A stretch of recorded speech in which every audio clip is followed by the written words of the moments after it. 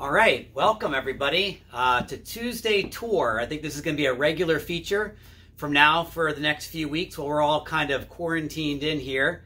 My name is Rob Tessier. I'm a lifetime member of Youth Apostles. I have 9 children. I am the Director of Youth Ministry at All Saints Catholic Church, and right now I'm in my little bunker.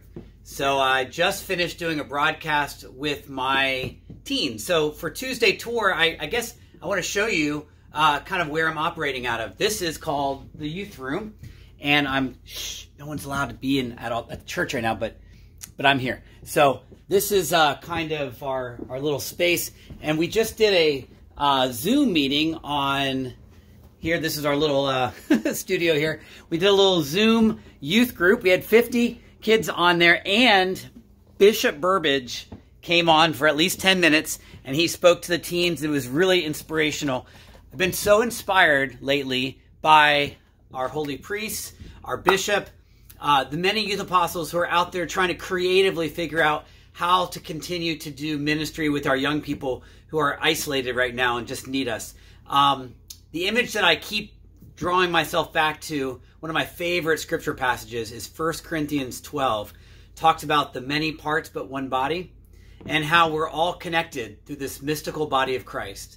And even though we are separated physically, spiritually, we are very much united. And I feel that more than ever in a strange way. I never thought that doing a Zoom meeting with 50 teens would make me feel connected to them.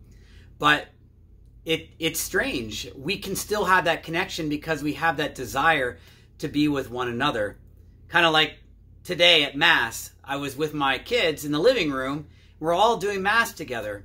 And it's strange, it's a little bit odd, but there's that spirituality that's very much present and much greater than all the physical things that we might be going through. So I encourage you all to be thinking about ways that you can stay connected to the Eucharist, to Jesus, to one another, to community through this crazy, crazy time. All right, I'll be praying for you. You pray for us. God bless. I hope you enjoyed our Tuesday tour.